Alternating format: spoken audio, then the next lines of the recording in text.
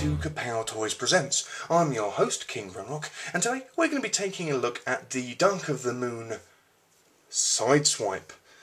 Mr. I've lost my roof and don't I look sexy with it. Now, Sideswipe got a couple of moulds in the last film, both deluxe class ones. Obviously we had the original one and then we had the sidearm one and the various repaints thereof. He has a new car in the film. He has a new car. He has a variant of his car mode in the new film, meaning we get a new toy. And you know what? This toy is probably going to get slated and overlooked by a lot of the fans, but I really, really like it.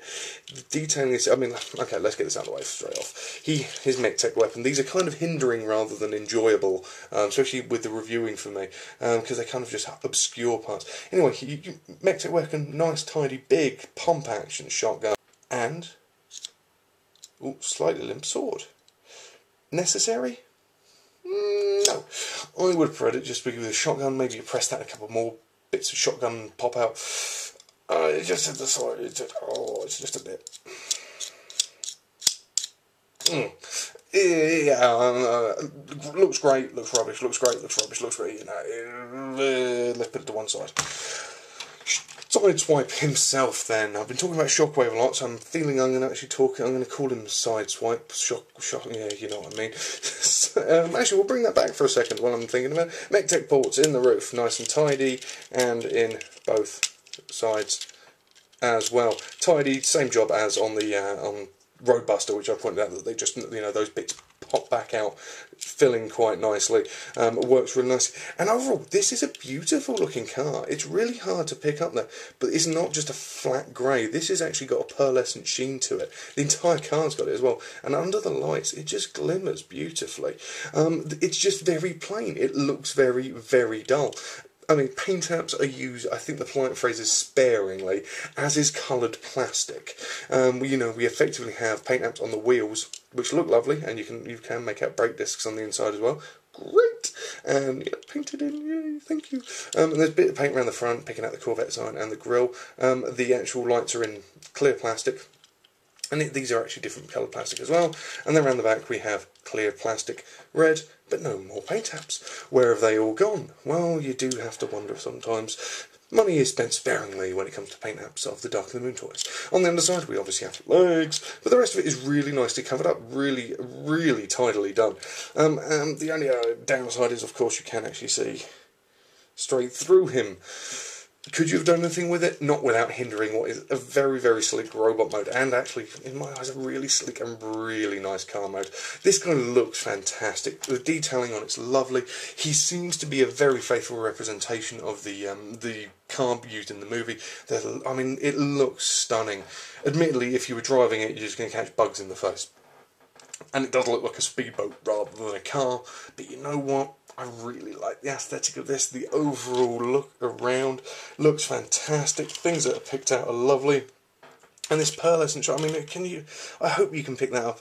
He's actually got a steering wheel. He's got like full central console. Admittedly, you look where that steering wheel is in comparison to the actual seats. You're going to be driving with your feet. It's, you know, it's not brilliantly worked out, but there's just something about it. There's something about this mode and this actual toy that I really, really like. Maybe I've just got a soft spot for the Sideswipe aesthetic, I'm not sure. But anyway, let's have a look at his uber sleek robot mode.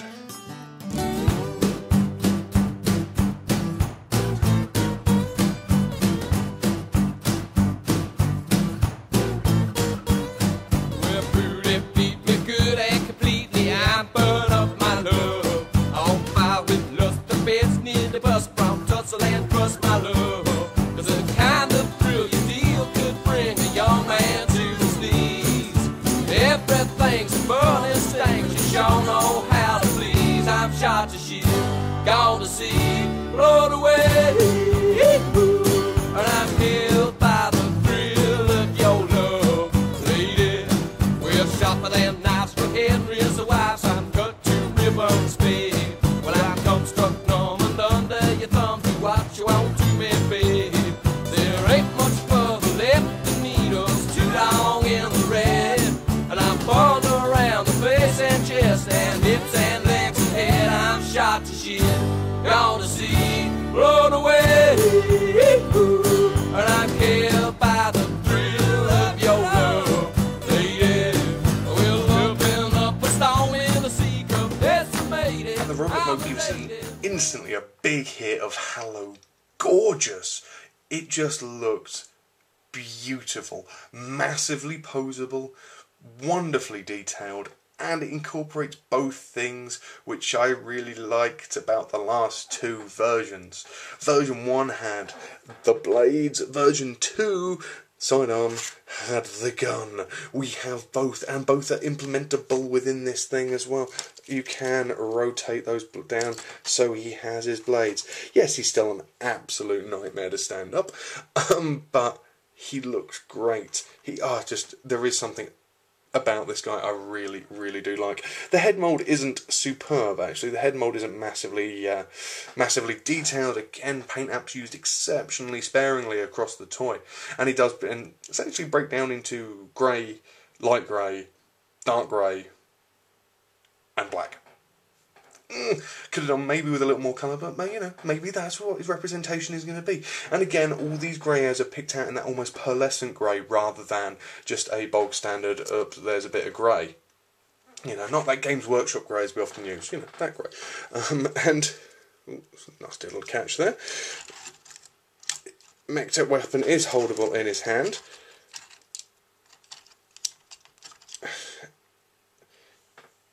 Yeah, it's a little silly. Kind of breaks up that lovely sleek aesthetic having a massive pump-action shotgun, but it works really well. As I say, the overall thing is actually very tidy. Even though, we'll go through this, we'll have a look around. Even though around the back he does have this large mess of car going on. You do have both of the door areas, the entire top section basically. There's the rear, and then the front there. It all snaps together very tidily. It's implemented so it all comes together, sits in as snugly as possible to his back, and just adds bulk more to the torso than to actually adding, I don't know, sort of a backpack or a cape. It's still a backpack. It's still undeniably a backpack, but it looks good. And almost, offsetting the size of the... Oh, is he going to stand up so I can take my hands away and gesticulate? And it almost offsets the size of the legs, these thin bird-like legs. And I think that's what this, Sideswipe very much comes across as, very bird-like in his appearance, with this large chest, sort of, feathered-esque head disguise, and then a very agile, very nimble legs. It just works for me. Putting it into words is very difficult. It's one of those toys, I think, until people get in their hands, they're not going to really go, it's just another Sideswipe, and it is very grey. But the design work, the engineering involved with it, and just the aesthetic, the sleek aesthetic, is very nice. Especially within a line where we seem to have gone away from the intricate details and to more chunky action figure robots, rather than the Revenge of the Fallen with all its inner workings and intricacies. He does have Mech-Tech points. He does have a couple on the shoulder there. Pick out, which has been very odd because you can't really get anything to it. And it also doesn't appear, first look, to have many 3mm clip points. It has a couple there on the shoulders, but that's about it. So again, it's still this mishmash of ideas, things being brought in. It's really nice to have them, maybe highlighting them a little bit better, picking out the details with a few more paint apps. As ever, I imagine the Takara version of this, in the same way that Sidearm was glorious in Takara, but not so much in the Hasbro. Still wasn't bad. I imagine the Takara version of this will look amazing if they pick out all this detail in chrome rather than this pearlescent grey, which, as I say, probably isn't coming across on the camera as well as it does in person. Is this the best Sideswipe yet? No. No, Sidearm is probably the better toy overall.